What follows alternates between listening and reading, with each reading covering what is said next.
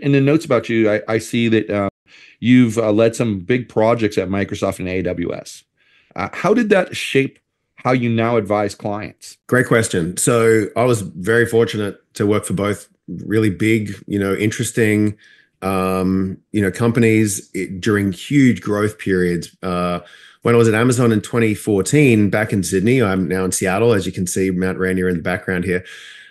So obviously I'm Australian, but I set up some engineering teams in Sydney back in 2014. And the challenge we had was we were deploying something, very new to Amazon and very new to the technology stack, which was, white box network switches and routers into a large network, which was typically, Cisco, Arista, Juniper, like it was vendor-based hardware and vendor-based software. We were deploying, to try and build into an existing live network, which was at the time one of the biggest and remains even, much, much bigger and one of the biggest as well, into that live network and serving a lot of traffic, this brand new architecture, brand new software.